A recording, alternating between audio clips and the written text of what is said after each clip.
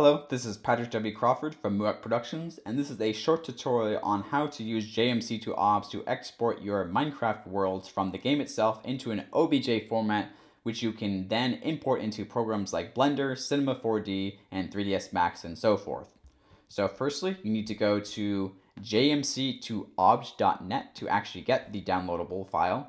Then you need to download the latest release here.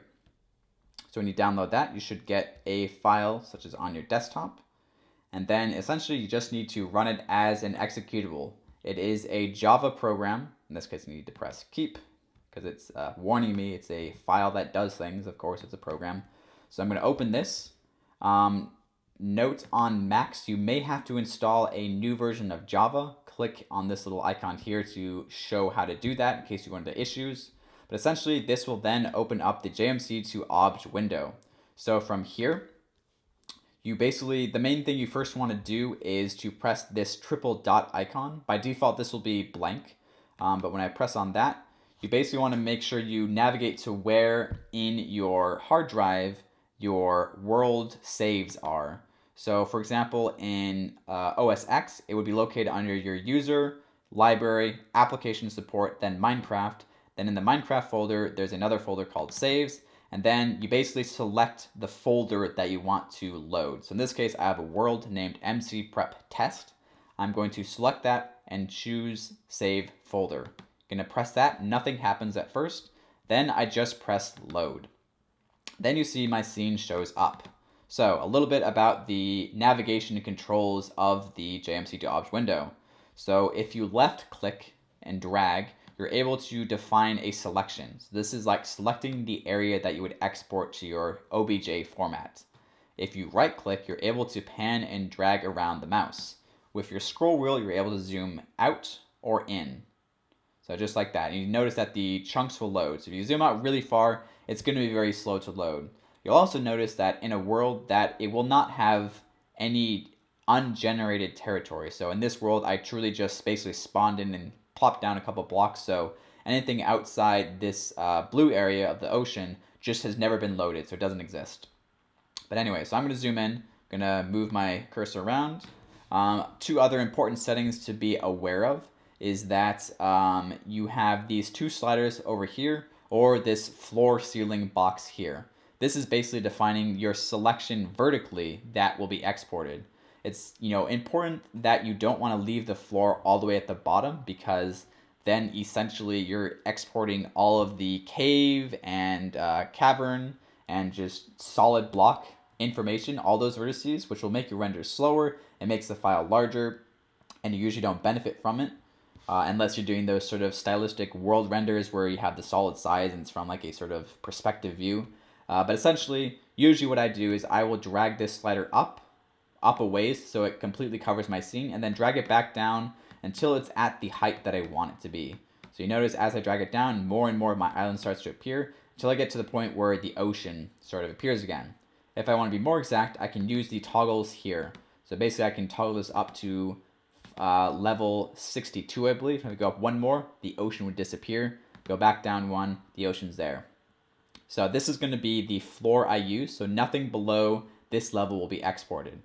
Note that if I want to use a transparent shader for the floor itself, or I want to see into the floor, or rather the ocean, I would actually want to make this lower so you can see some of the geometry below the ocean sea level. But in this case, I'm not going to, so I'm not going to worry about that.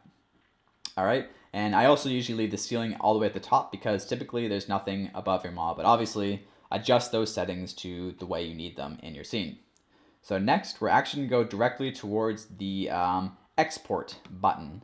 And so here, there's sort of two main things we need to do. We need to set up our textures and then actually set up our selections for basically exporting. So first for textures. Basically, this little box on the left-hand side here, you want to make sure that these two boxes here are disselected.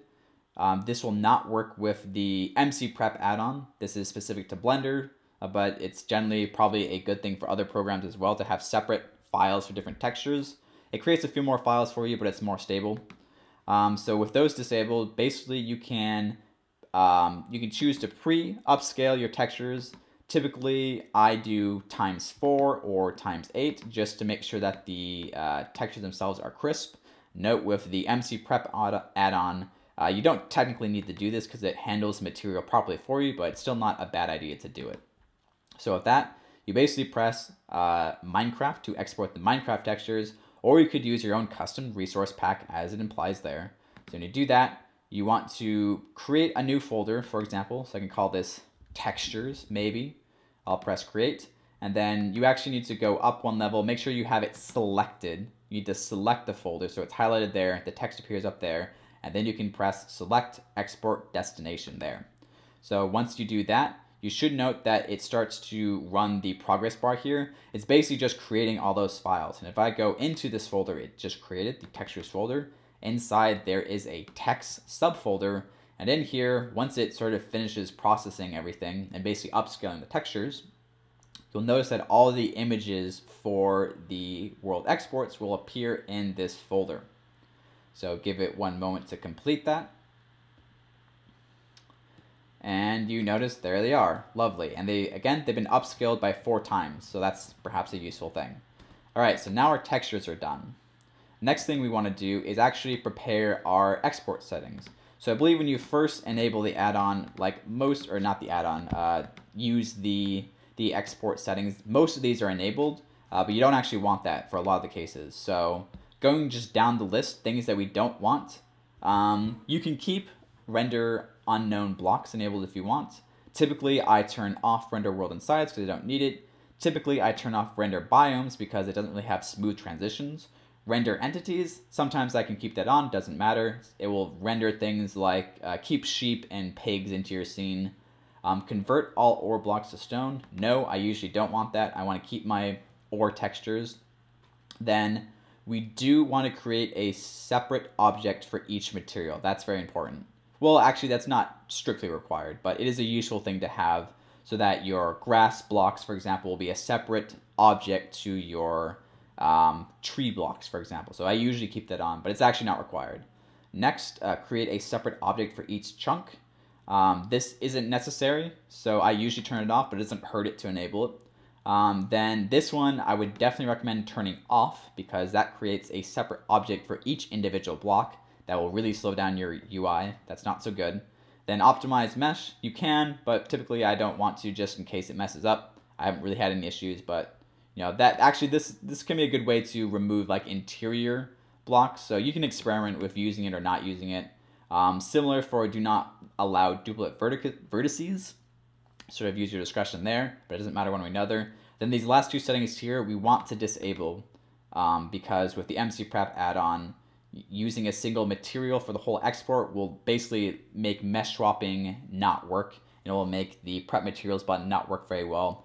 And again, we also do not want to use a single texture file. All right, so with all those things set, all we have to do now is press export, and it will create basically our file. Notice if I had this unpressed, I did one export before this video, so if I press export again, it basically asks me to name my file. You select the location, you press export, and then it runs it there. And so you note that once that reaches 100%, I have my 2 new files here. One file is the .obj, and the other is the material file. So basically on my Mac, I have this little plugin that I use to be able to quickly view models to make sure it's the right selection that I want actually. So that's working properly. And then this other file is the material file, as I said. So at this stage, if you're using a program other than Blender, then this is all you really need to watch because this is now directly what you're able to import into like Cinema 4D or one of the other programs and use it for your animations. If you are using Blender, then I will briefly show how you actually want to bring it in and make it usable. So next you want to go to, once you open Blender, go to File, Import, and then go to Wavefront Object, which is the more formal name for an OBJ object. Go to the desktop, select our .obj file, and make sure that the OBJ file did not move in reference to the texture folder since it was exported.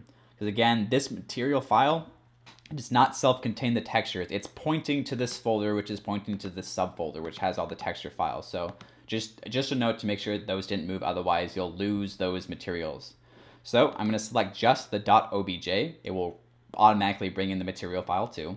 And once I press import obj, give it a second to import it. If you have a large scene, this will take much longer. You'll find very quickly when you want to reset your scene versus not. And then immediately you see, boom, we have our scene in front of us. We enabled render entity, so you see there's a little sheep here. Isn't that lovely? When you press import, if at first you actually don't see your scene, just press the home button or just zoom out and pan around. It's likely that your scene was actually located somewhere over here. That would happen, for example, if in jmc2obj you press export and you didn't have center enabled. If you had none, then it would be no offset. It would be kind of a weird location in your world. Usually I enable center for this reason, so it ends up just right where I want it. All right. So at this point, you can kind of see it basically has worked. So if I go to just the Blender render and then add in a simple light to my scene just to prove that all the materials and textures are there, I'll just add that in here and then go into render mode. You can see that there it is. Although at first it seems a little bit odd because it seems like the materials for the leaves and for the flowers have all gone missing. Well, this is what the MC Prep add-on is for, is because the files themselves are there. If you go to the image browser, you do see that they're all there, but basically the materials aren't set up properly initially. So what I'm going to do is I'm going to select everything. Just go into render view to prove my point. So everything is selected, and I'm going to go over to the tool panel, the MC Prep tab. Again, press T to bring up this menu. This is assuming you have already installed the MC Prep add-on. And once I have that selected, I'm going to press Prep Materials. And you notice once I do, everything gets set up properly. So you notice that the grass now appears, the material for the leaves is properly done. And furthermore, if I were to enable shadows on my sun lamp here, you would notice that it would even start projecting the shadows properly through the sort of transparent materials like that. So then this is really like the original purpose of the MC Prep add-on, was to make this process much easier. Obviously, I added more features over time. But anyways, so this is the MC Prepped, Prep Materials button that you would use with importing your scenes. If you want to use cycles instead of Blender Internal, very easy, just switch to cycles. Again, select everything and press Prep Materials again. And you'll notice that once again, it's now been set up for cycles. A bit slower to render on my machine here, but you'll notice if I zoom in just to prove the point that, again, it looks like it should. So this is how you use jmc2obj and then import those worlds into Blender. If you have any questions about this process, ask in the comments below. And if you want to learn more about the MC Prep add-on and how to animate and use these newly imported worlds, check out some of these other videos here. Until next time, thank you so much.